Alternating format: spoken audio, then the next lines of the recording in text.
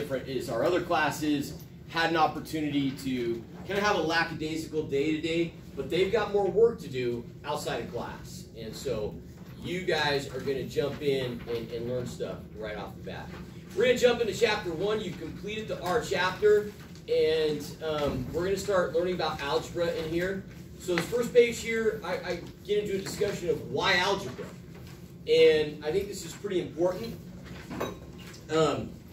You know, when you first saw algebra as a child, it was a mixture of letters and numbers.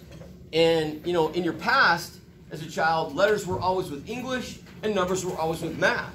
And so algebra became a learning hurdle for a lot of early students just because of this mix of ABCs and 1, 2, 3s.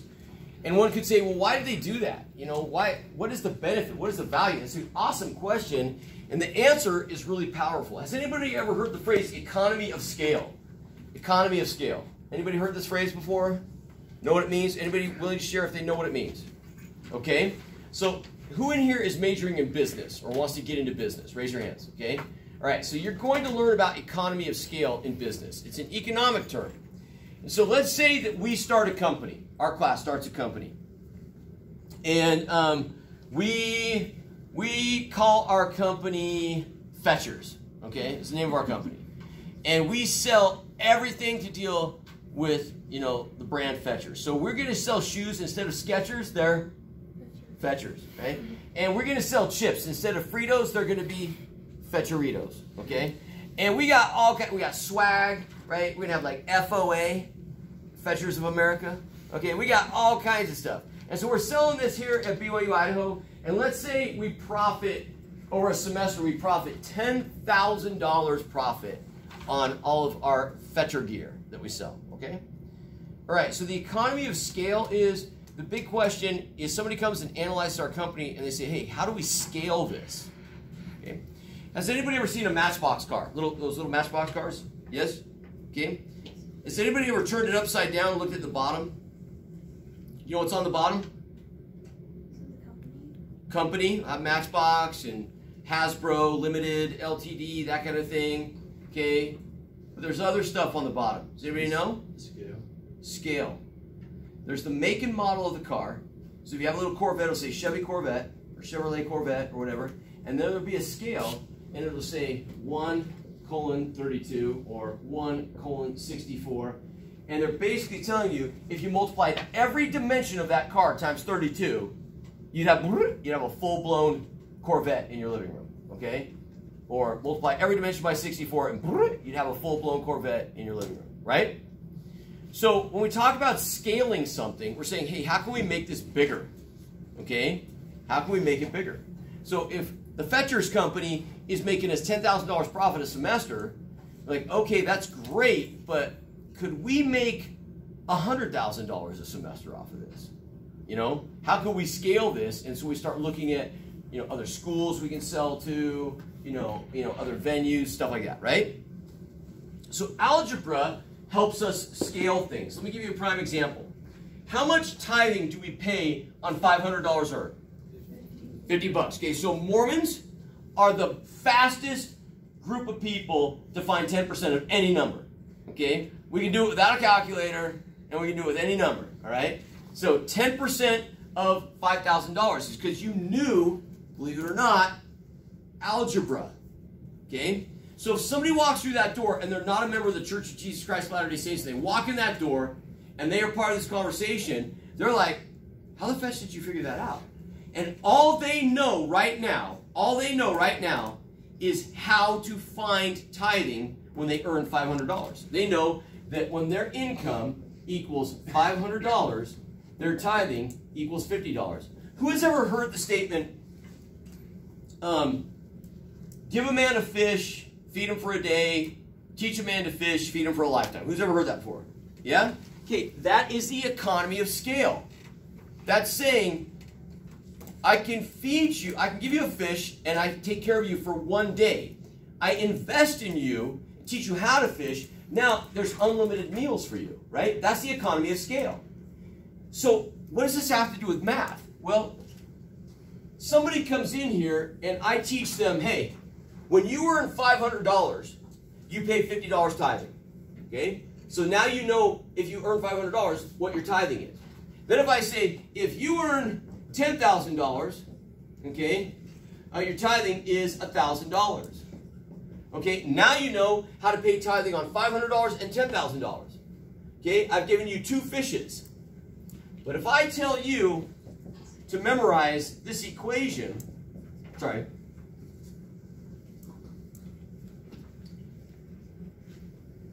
tithing equals 10% of, which means times, income. 10%, notice, is converted to a decimal. I told you once before, we can't work with percents as they stand. We're going to have to convert them, use conversions. You now know how to fish. Because you can plug any amount of income into this equation and determine tithing. So why algebra? Well, algebra incorporates letters with numbers, and the letters are variables that represent any value.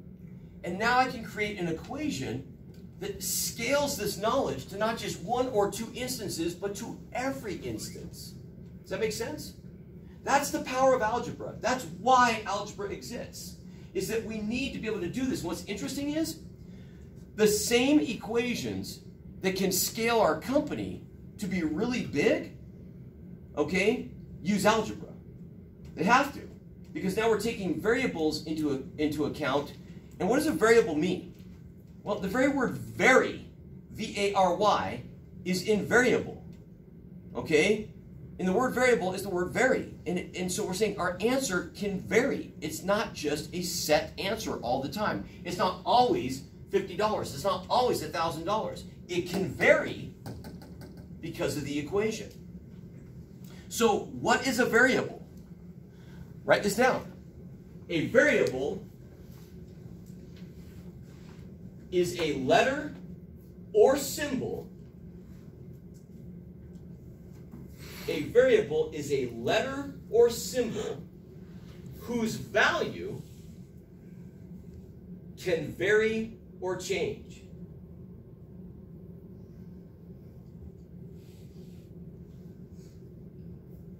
So what is a constant? What's the opposite of a variable? It stays the same. It's a value or symbol that never changes. The number 3 is a constant. The symbol pi is a constant. Okay? Pi is not a variable. It's a symbol, but it never changes. We good? Let's go to the next page.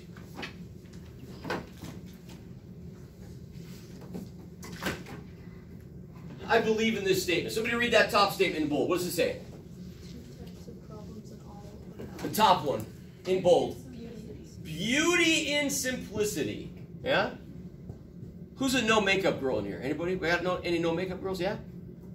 You believe in beauty and simplicity, don't you? Yeah. A lot of women do. Okay? I think there is beauty in all things in life that we keep simple. We get too complex. I remember for years, and this is on a YouTube video, my wife's going to shoot me on this, but I remember for years, when I first married my wife, we would try to go to the gym, and she liked to go to the gym for like 2-3 hours. And, you know, I'd go once with her, and then I'd never go again, because it's just like, I can't do this. I can't take 2 to 3 hours a day to go to the gym. Like, that's just not feasible in my life, okay? So, you know, I'm a big believer in simplicity. You know, go to the gym, you know, have a single muscle group that you're honing in on. You know, I don't know, do 8 to 12 different sets with that muscle group, get out. You know, do that consistently 3 to 5 times a week, you're going to be in good shape. You know, and over time, you're going to be in better shape than you would be if you don't go to the gym. Right? But if you're like, well, I gotta spend 2 to 3 hours in the gym, it's just gonna be really unsustainable, right? So simplicity is a beautiful thing. I believe what I'm about to tell you about algebra, if you had learned what I'm about to teach you the first time you took algebra, you probably aren't in this class. 90% of you would not be in this class today if you learn what I'm about to teach you. So this is kind of a fun little lecture, and some of you are gonna giggle, some of you are gonna be embarrassed, but you're going to handle it because we're all adults, okay? So, little children and adults like kittens and puppies. Who doesn't like a cute little, puppy or kitten? Who doesn't like it? It's okay. You don't like either of them? No? Oh my. This is interesting, fascinating. What do you like? Like anything newborn? You like newborn children?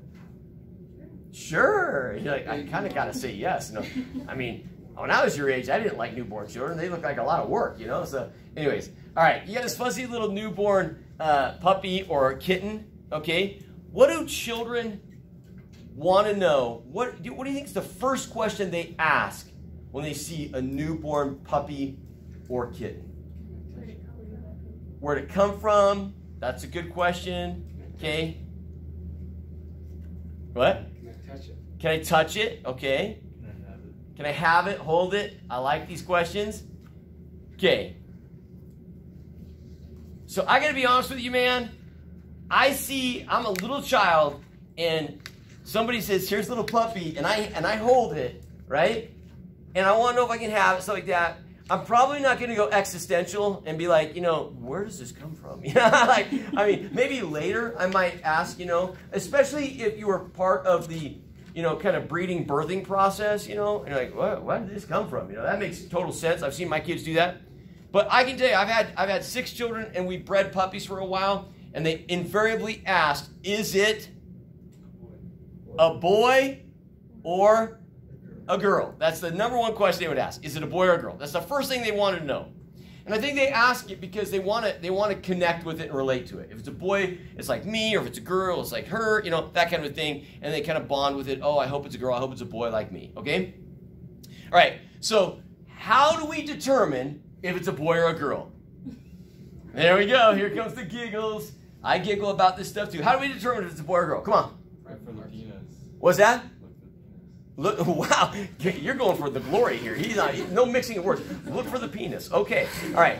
So, sure. So we're going to lift up the tail or lift it up by its hindquarters, and we're going to check its anatomy. Okay? We're going to check its anatomy. All right? Guess what? There are 2 sexes, okay? Male and female when it comes to, living species. Oh. We can't say this on YouTube. I can't do this. All right. Anyways, pause it for a second. All right. You have to understand one or the other. You determine it through the anatomical structure. Math is no different. 2 types of problems in all of algebra, solve and simplify. There is a singular anatomical structure that tells you if you're a solved problem or a simplified problem. If you guys get this, oh man, you're bad A's. And I don't mean apples. Okay, what is the anatomical structure? Do you know? A mathematical anatomical structure that determines if you're a solved or a simplified problem. Say it. Equal sign. Equal sign. Yeah, baby. I'm buying you guys donuts, man. It's like donuts or pizza? Donuts. Okay, I'm bringing donuts. And if I don't bring them within the next week, you need my Brother Rich, man. Where's my freaking donuts? Donuts. I need my donuts. Okay. All right, but I'm bringing you donuts because you guys are smart. Okay. It is the equal sign. So check this out, okay? A solved problem has equal signs, okay? Or sign, I guess it just has one, okay? There's no 2 penises, okay? Don't go there, okay? All right? And then there is a simplify, okay? We get all kinds of creepy in here, okay? It's the simplify problems, and they don't have equal signs, okay? Okay? So a solved problem has an equal sign. A simplified problem does not. A solved problem would be like 3x equals 15. Right? 3x equals 15. What does x equal? 5. It equals 5. You can do that in your head. Look up here, please. But if I take 3x and divide it by 3, and what I do to one side, I do to the other side. We're going to learn that rule. It's called the balance rule. We're going to divide this by 3. This cancels. We get x equals 5. And what you did in your head, we can do with algebra. And we're going to learn how to do this with much bigger problems here in the next week. But that's a solved problem, and we literally find out what the variable equals. That's our purpose. Simplified problem. 2x plus 3x. What's the answer to that problem? Say it loud. But Brother Rich, what's x? Well, we don't fetch and care, and we don't fetch and know, because that's not the purpose of that problem. This is a clean your bedroom problem. Simplify means to put it in its cleanest, simplest form. 2x's and 3x's combine to make 5x's. But what's x? We don't know. And we don't fetching care because there's no equal sign. That's not the objective here. So how many of you have ever had a job? Raise your hand if you've ever been paid to do a job, okay? Those of you who have been paid to do a job, how many of you had a job where you did not, like literally you were doing a job, working for somebody, you're like, what am I supposed to do? Like, what's my purpose? Like, literally, you've been hired to do a job for somebody, and then you literally like, what's my objective? What am I supposed to do? Who's ever been confused? Like, what am I supposed to do in this job? Right? Keep those hands up. For those of you who've been confused, how many of you are still working that job? Keep your hand up. Okay, you're still working that job. Okay, I predict you will not be there that long. Okay, it definitely won't be a career for you. Okay, see, here's the deal. I hire people all the time, and the most important thing when I try to find somebody of value and bring them into my company is I have to have clear objective of this is your job title, this is what your objectives are, and this is how you accomplish them, and this is how you get paid more, right? And if they don't know that, my wife's out there. If they don't know that, okay, she's taking a picture of me with her phone. I don't know. She's been crazy on me today, man. Crazy on me. What? I wish she'd come in here, man. But I think she sees we're videoing or something, so you don't want to interrupt. Okay? So, have you ever met my wife? Has she ever come in here? Oh, crap, man. Pause it. So, it's the same thing in this class. We have to know our objectives. Stay here soon. We have to know our objectives. Every time we do a problem, we got to know what's my purpose. So I'm telling you, there's only two purposes. There's only two purposes, and it's either to solve the problem and literally find out what the variable equals, or to simplify, clean up the problem, and put it in its simplest state. We cool? Let's pause. What Tony just shared with you guys is really cool in the sense that, you know, it's the same exact concept of knowing your why. But think about it. If you have a job and you don't know your why there, it's just really hard to be motivated to accomplish a lot. That's why I say, for me as an employer, I want my employees to capture their why, because if they're good employees, they're hard to come by, and I want them to stay with me, right? So Laman and Lemuel and Nephi, like Laman and Lemuel never invested in knowing their why, because they never invested in knowing the God who created them. And they said, straight up, oh, we know not, you know, the dealings of our God, you know? You make none of this known to us. And it's interesting because Nephi chastises him at that moment, because he's like, yeah, they basically were admitting, we don't keep the commandments. That's what they're saying. We don't keep the commandments, so we don't get to talk to God and ask him, you know, and we're not praying and doing that stuff, right? Okay? You got to know your why, and it'll keep you motivated in the things you do, whether it's your work, your spirituality, or even in this class in algebra. So here's our why right here, solve and simplify. We cool? Okay, so what does this have to do with this chapter? Well, nothing specifically, but everything generally. Because I like to take the beginning of a chapter sometimes and use that moment to talk about something more general about what we're going to learn. And really, that had to do everything what we're going to learn for the rest of the semester, because we are getting done with the Karate Kid basics and we're heading into algebra. First concept I want to talk about is the simple concept of substitution. Okay? What does it mean to substitute? What's the definition of substitution? To replace. Yeah.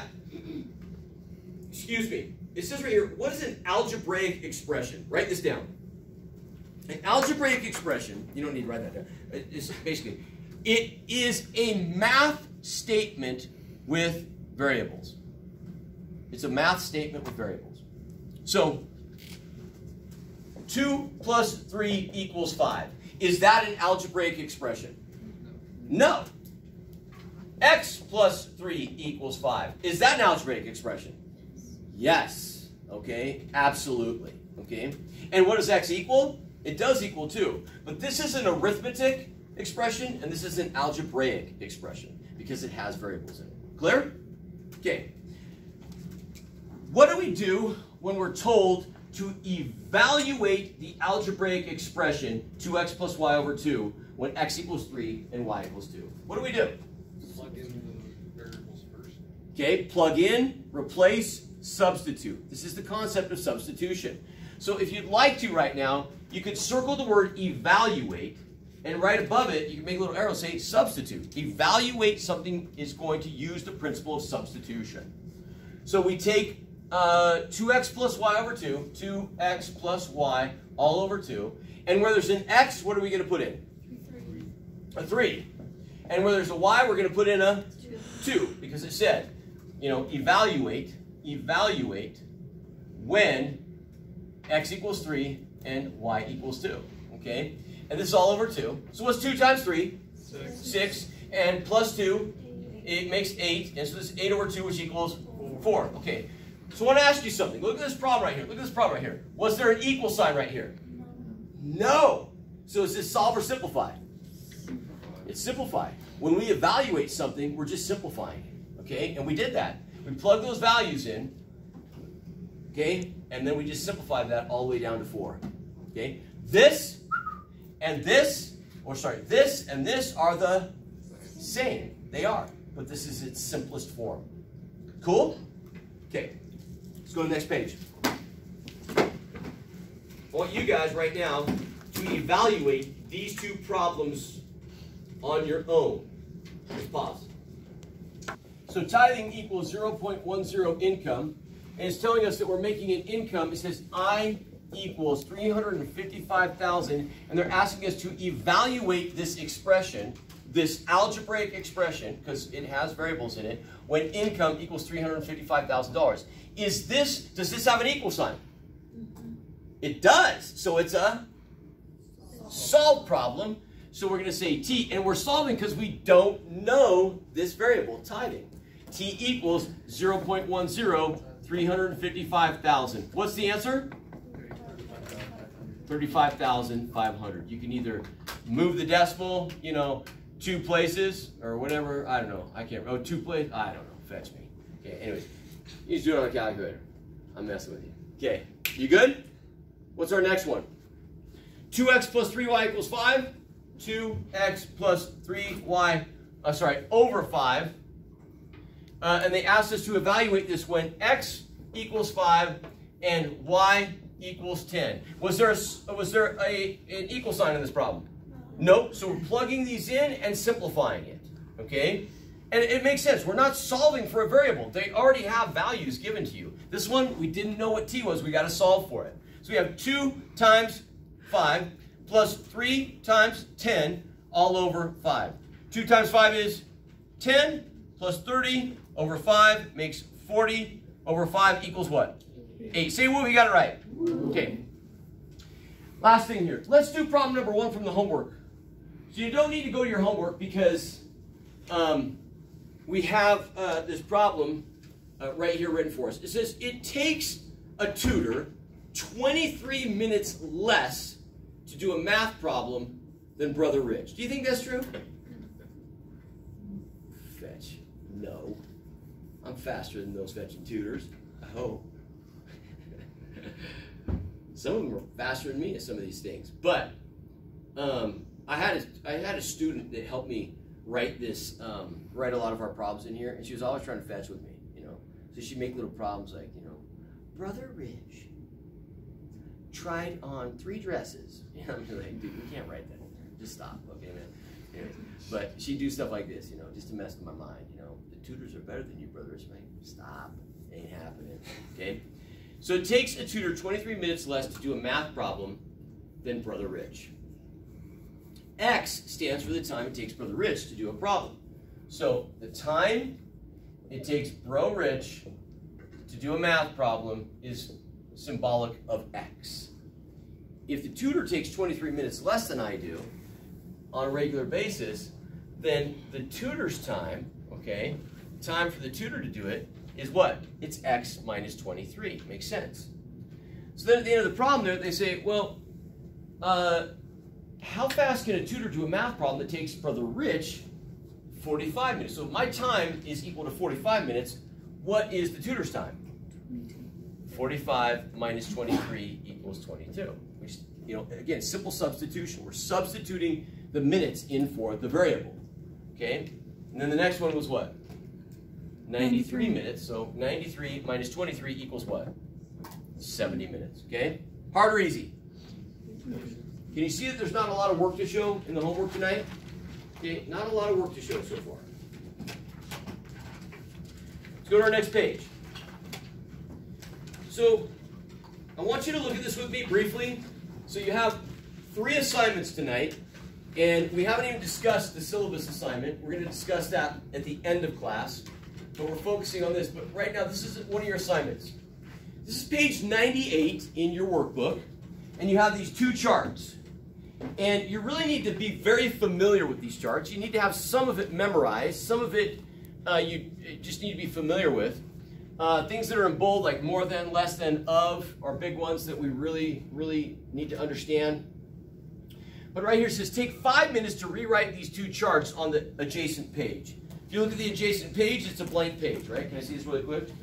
So for those of you at home, you got this right here. Okay, you got the charts, you got a blank page. I want you to write these charts over here exactly as they appear here. And you can say, why are we wasting our time doing this? Like, well, if we didn't have a workbook, I would write it on the board and you'd write it in your notes. And when we write things, we learn things. And these 2 charts are 2 things you need to learn. So I want you to write them, okay? But not in class. I want you to do it on your own, all right? You cool? Okay, turn the page.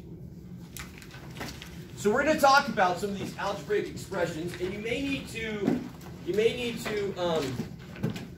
go back and forth a couple of times and look at some of this, but I think you can get this. So we have sometimes algebraic expressions sometimes are written out in full word length, and we need to translate them into more of a mathematical statement to make them usable to do the math we need to do, whether it's solve or simplify them. So up there in that blue box, we have an algebraic expression that says 7 more than some number. 7 more than some number. So the first thing it tells you to do, there's this number 1 says, write out the algebraic expression on 1 line. And students say, well, what does that mean, Brother Rich? Okay, what if I did this? 7 more than some number. Did I write that on 2 lines or 1 line? 2. 2 lines or 1 line? 1. That's what it means to write it on 1 line. And the reason we want to write it on 1 line is because we want to, in step 2, we want to do what's called drop-down translation. So when we see the word 7, we turn that into its numerical value, 7. We see the expression more than, we look at those charts. Is more than an expression of adding, subtracting, multiplying, or dividing? Which one? Adding. So that means plus. And some number means the variable. And you can pick any letter you want for a variable, but the most common one picked and used is X in algebra. Okay? Hard or easy? It's pretty easy stuff. Okay? So we use the concept of drop-down translation. I want you to ignore this statement here for just a minute. I want you to look at these. Some of our top translations is always means equals. Of, that one confuses people a lot. It always means to multiply. And some number or what number always means the variable. So I want you to join me. We're going to quickly translate these 3 on the bottom left here. Do them with me, okay? C more than D. C more than D. What are we going to write? C plus D. Done. Hard or easy? Fetch and easy, man. 8 more than some number. 8 more than some number. What do you do? 8 plus what? X, Y, whatever variable you want. And then we have twice some number. Twice some number. What is the answer? 2x. That's it, man. Or 2y, or 2z, or 2a. We cool? All right. So you can see how these drop-down translations really work. It just drops straight down as it reads.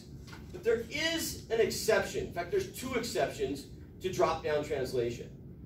The expression less than and the expression subtracted from translate opposite. And so I want to show you what that means. 5 minus some, let's actually do this. 5 minus some number. Need my eraser. Okay?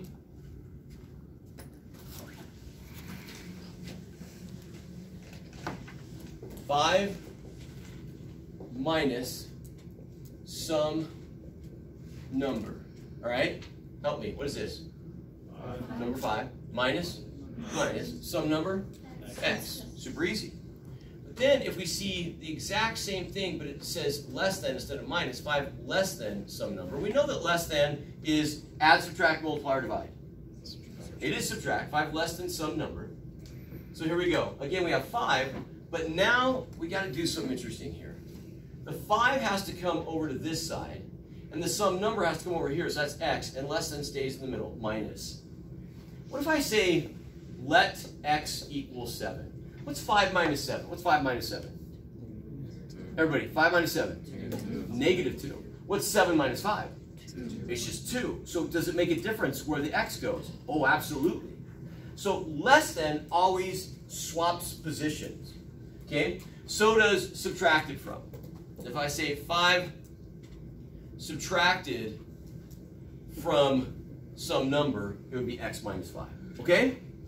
So let's do these last two examples. 5 less than twice some number. 5 less than twice some number. All right, everybody, please listen to Coach Rich here. Your homework tonight. Not a lot of work to show, but you're to write that statement on your homework and then drop down translate it. That's why I wrote it out here. 5 is 5. Less than is what? Oh, it's a minus, but whenever you see less than, where does the 5 have to go? It has to go to the other side, so we're going to say, yeah, I see ya. Put the 5 over here. And then this has to come to this side. Twice some number. How do you express that? 2x. 2x. So it's 2x minus 5. Good job. Okay. Let's do the last one and just look at it and do it out loud. M subtracted from n. What variable comes first? N minus m. And we're done. Okay? All right. That covers everything in section 1.1. Let's go ahead and end that video.